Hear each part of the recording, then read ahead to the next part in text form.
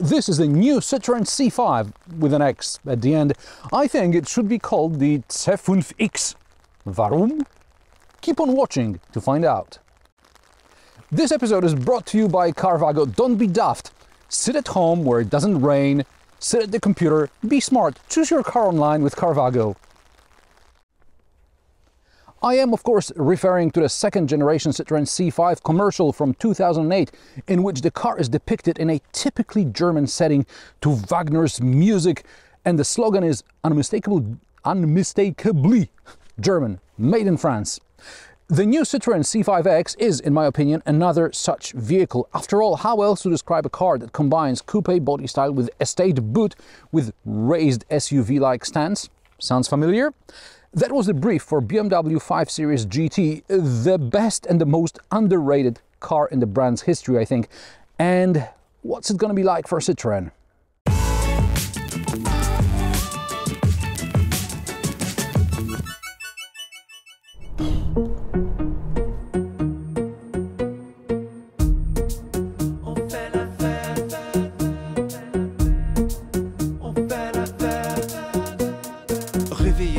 Endormi, demi-lune à qui je crie, à tous mes rêves qui sont vidés dans mon cerveau malade today.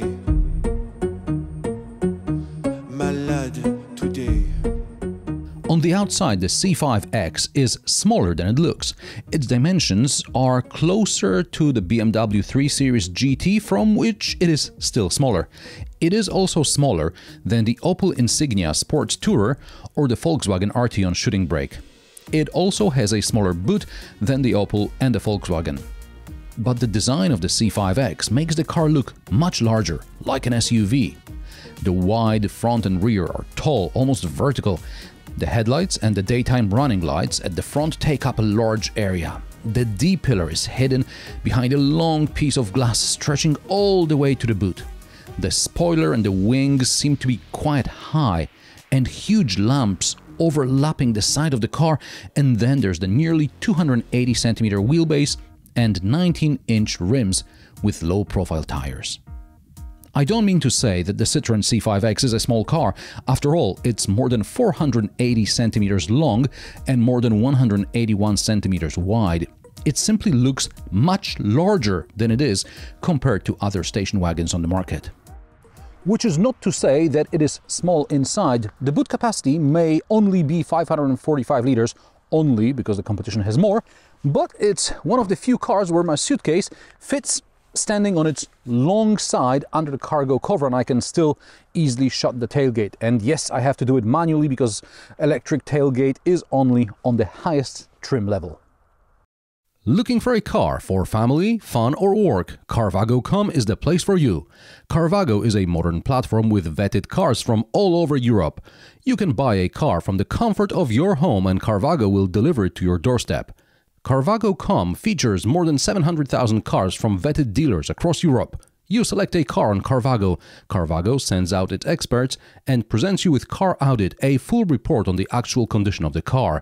Car Audit keeps track of 270 technical points, includes photos as well as final evaluation by a Carvago certified technician.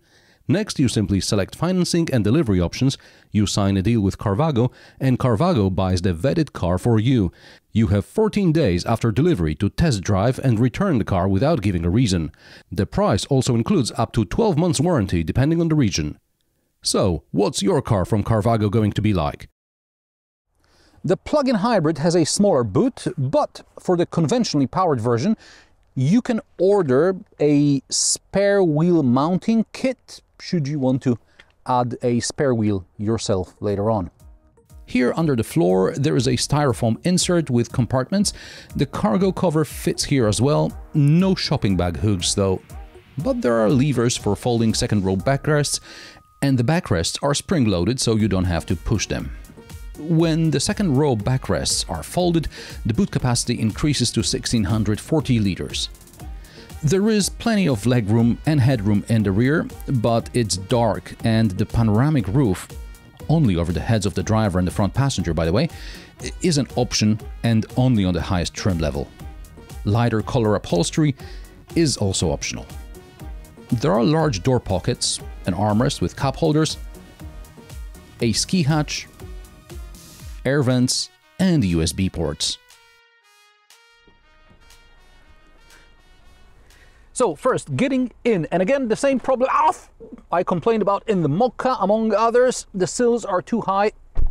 I already want to shut the door because my foot should be in the car, and no, it's still in the door, literally, not figuratively. I'm afraid it may be difficult for older people to get in and out. The cockpit is elegant and spacious. The graphics on the display in front of the driver and on the center display are simple, bordering on unsophisticated, but at least everything works instantly. Hold a second. There are buttons on the steering wheel and a button for the steering wheel heating above the left knee. There are also buttons and dials for climate control. There are USB ports, a wireless charger, wireless Apple CarPlay and Android Auto. Note the cubby next to the charger. When my phone fell flat into it, I had to use a tool to get it out. The cup holders are generous. Storage compartment under the armrest is large. The glove box is average size. The door pockets are large and the seats are very comfortable. Seat massage function is bundled with leather upholstery, but at least there is memory settings for electrically adjustable seats. The driving position is comfortable, not just for me, I'm 175 centimeters tall, but also for Anna, who's 160 centimeters tall. We both have good visibility. The steering wheel doesn't obstruct Anna's view of the instrument cluster. Everything is within reach. Faut pas arrêter car c'est la vie, on sait jamais alors. Respire les problèmes qui nous mènent nus. Y en a toujours d'autres, on continue.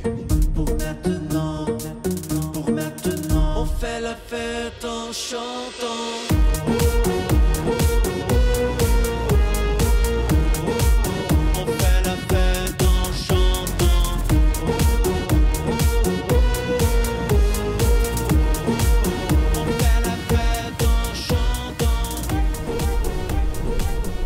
The first thing that caught my attention in the C5 X was how quiet it is.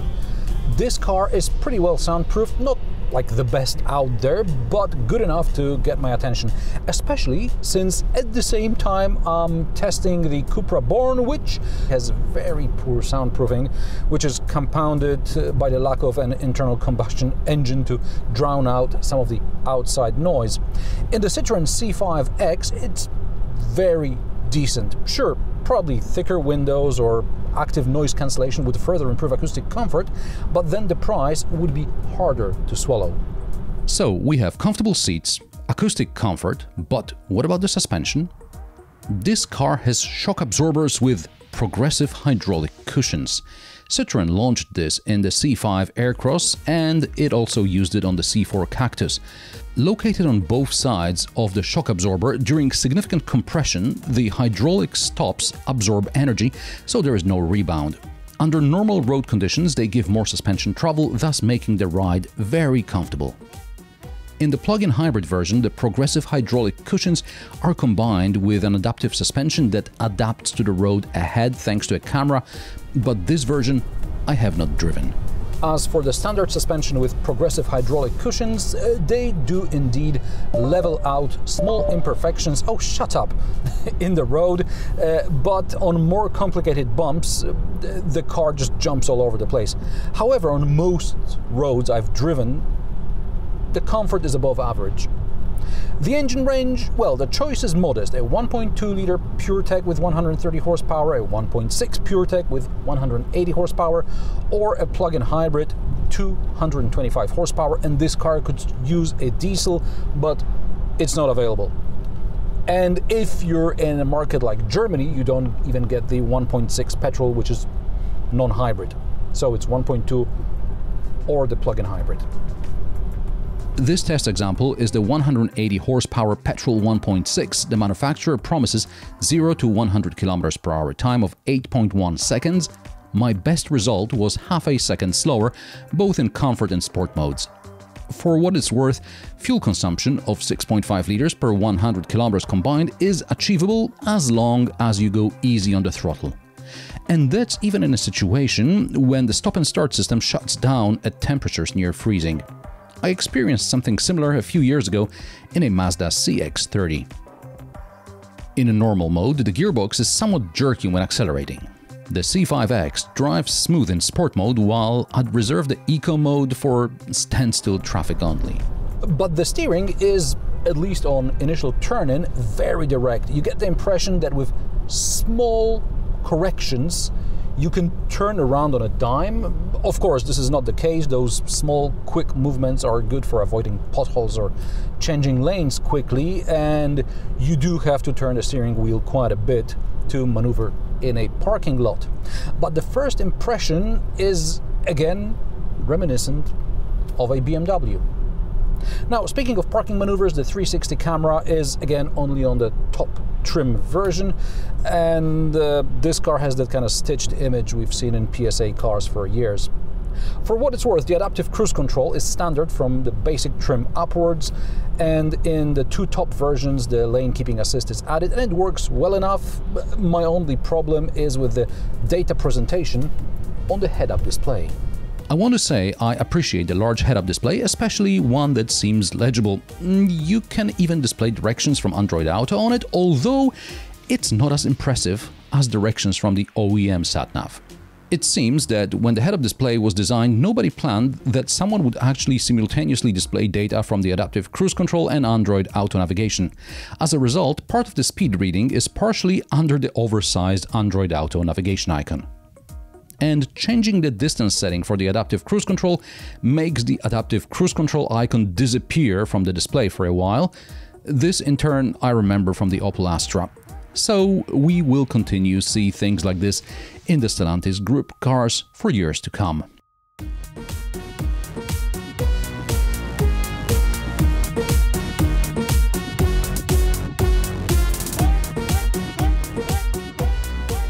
Prices for the Citroen C5 X start at €36,850 for the field pack with a 1.2-litre engine.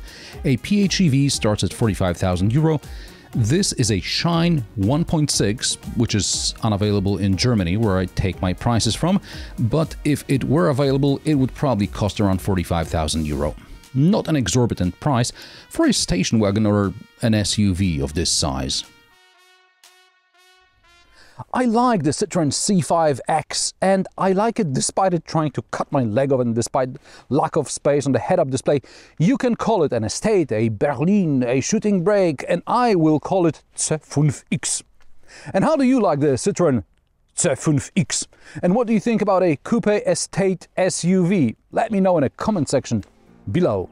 If you like my sarcastic, down-to-earth and possibly mildly amusing car reviews, join me every Friday at 3 p.m. Central European Time, and don't forget to subscribe and like this video, as it helps me with the YouTube algorithm. Thanks for watching, and I will see you in the next one.